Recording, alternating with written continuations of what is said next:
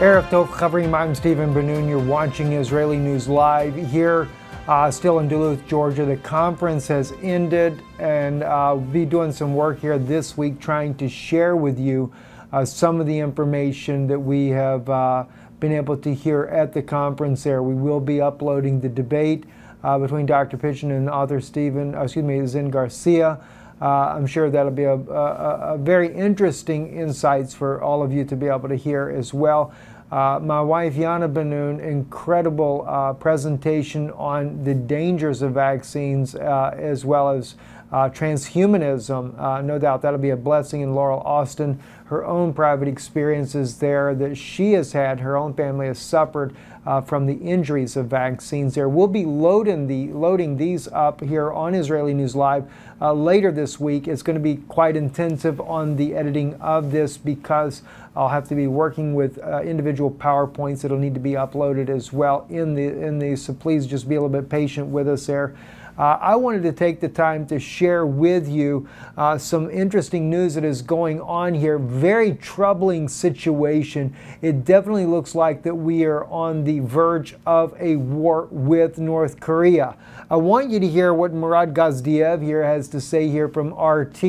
And I actually communicate through messaging with Murad Gazdiev quite from time to time. I don't want to say quite often, but from time to time we do text one another back and forth, and he's really been a blessing for us in sharing some insights on what's going on in Syria as well as Ukraine.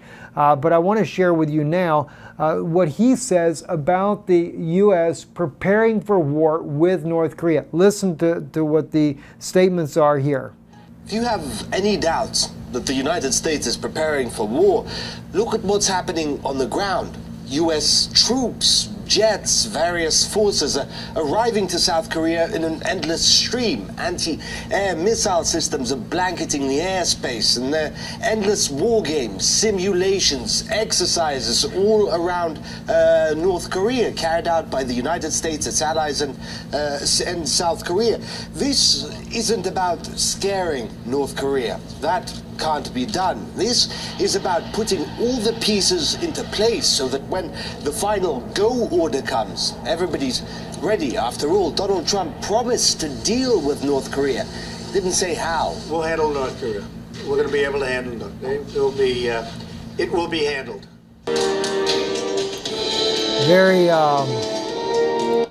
Very troubling information indeed from what we're seeing there from Murad Gazdiev with RT News there, reporter there. And not only that, there is some other interesting things that are coming out that could be playing in on this. Let me just share some of the things with you here. This here article here from, let me go to the Tactical Investor, says America's woes, worthless dollars forces USA to engage Russia. I want to come back to that article in just a second there because actually what I wanted to share with you before that is this latest video coming out. This is shared on Already Happened with our good friend Lorenzo there in Italy, sharing with us a video there of a large contingent of military equipment headed for Los Angeles. Now, according to Lorenzo with Already Happened here, this huge train carrying tanks and all types of military equipment there are headed to Los Angeles. Now, Lorenzo believes that this equipment is actually going to be loaded on a ship and taken for a battle against North Korea. Whether or not that's the case or not, I don't know. I know there is some very serious concerns that we may be facing an attack on our southern border with ISIS coming across the border there. So these tanks may be being positioned for a possibility of this type of scenario. Not really sure how that's going to play out. Also, Foreign Minister Lavrov of Russia saying to Rex Tillerson the exact response Russia is taking based on the latest U.S. sanctions that have been placed on Russia there.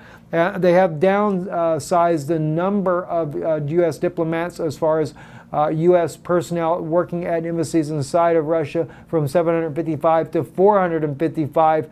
But he goes into great detail with Rex Tillerson how Russia is going to respond to the latest sanctions sanctions there, and he calls them unfriendly. And also, Foreign Minister Lavrov calls those sanctions something that is dangerous for international security. Very troubling words there. Don't forget that Russia has also vowed to protect North Korea, much like China has, in the event that they would be willing to work with Russia on their nuclear program. So how much cooperation would it take for Russia to help protect North Korea from an attack by the United States? That still remains to be seen. Now, backing up to the other article here that I just spoke to you about before from Tactical Investor here, America's woes, worthless dollars forces USA to engage Russia. Very troubling article here. It says here, one of the reasons that the U.S. has engaged Russia, that it has made it a mission to wean itself from the dollar. This does not sit well with the U.S. for many other nations could follow Russia's footsteps, as it is a dominant and powerful player in the energy sector. More importantly, Russia is the only nation capable of taking on the U.S. and not afraid of doing so. Putin has stated many times that he wanted to price Russian resources in multiple currencies and avoid the dollar. His contention is that the U.S. creates money out of thin air, and is doing so is defrauding the entire world, and his point is valid.